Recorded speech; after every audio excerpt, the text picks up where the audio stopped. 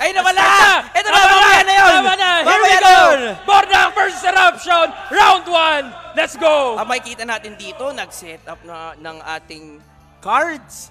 Grabe, this is ano Gusto ko din malaman kung rinig nila tayo eh. So, Oo nga, nakabukal. baka Makarinig tayo dito, mahirap na, you know.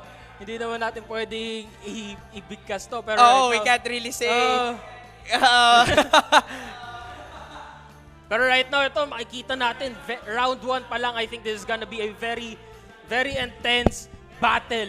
Round 1 pa lang, they are preparing for an all-out brute force. And right now, ito na, there's gonna be a balloon going in, a fear na dito, yung isang bug, pero pumasok naman dito yung isang Pocky from behind. And ngayon, nandito naman Thunderclaw to take out one card and another using the third glance. And hindi pa tapos, ganun din si Eruption. Bawian lang sila dito, tanggalan ng card. And ngayon, as the final moments dito sa ating round 1, that's gonna be a Vegetal Bite and of course, a Prickly Trap. Pero wala namang na-steal na energy. Walang nakuha doon, pero ito, mainit ang ating round 2. May nabunot ata ditong napakasakit.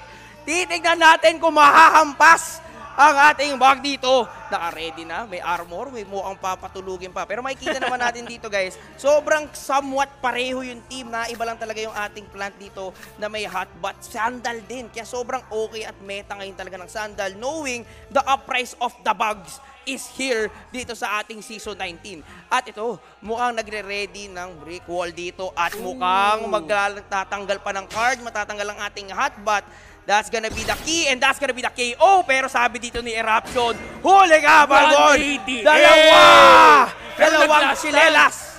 This is good for Boarknock. Nag-last stand pa siya dito and yun makakatanggal pa siya ng extra cards kay Eruption. Ayan. Ngayon, makikita natin, last stand, mainit ang ating bug dito ni Boarknock. Pero in a sense, ahead na siya in terms of the KO.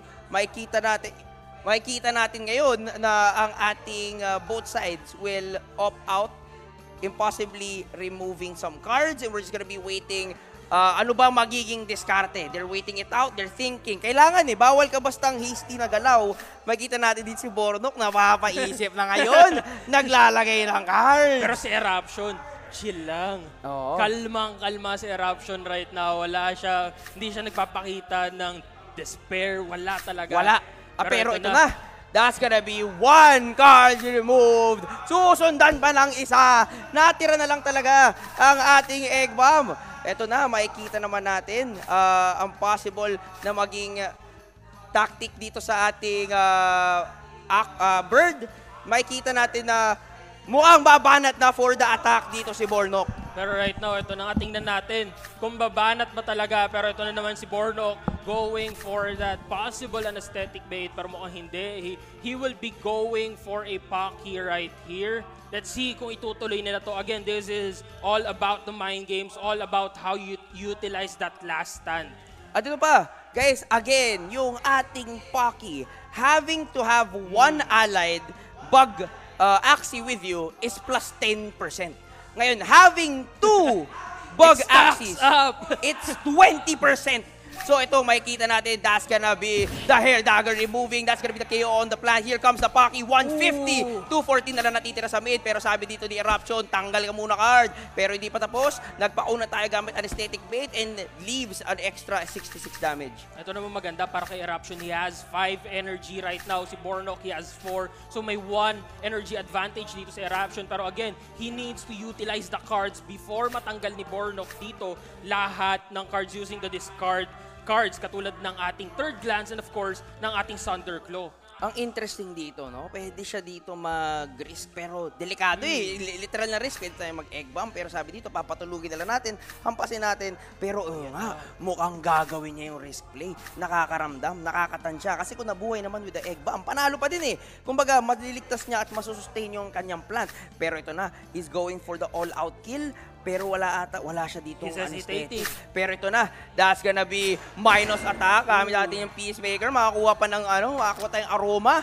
So, mukhang papatay niya na. Patay na Tinapos nga! na ang ating mid lane bug. At makikita natin, medyo alangan si Boarknock. Pighati! Pighati talaga! Nasaktan si Boarknock doon. Kaya nag-iisa na lang yung bird niya. And he is still fighting the fight here. Hindi pa din tapos ang laban para kay Boarknock. Malay mo, makabawi nga naman. Pero ang maganda dito, Eruption has that balloon possibly in play na pwedeng mag-miss yung unang attack. Possibly surviving yung natin, yung ating mid lane bug dito para kay Eruption. Ngayon, very kalmado lang si Eruption. Sabi niya pa sa atin kanina, 1-2 lang MR Marco. Hindi yan totoo! Hindi yan totoo! Halata! Pero right now, ito makikita naman natin, no? Again, ang magiging problem dito ni Boarknock is birds are really squishy.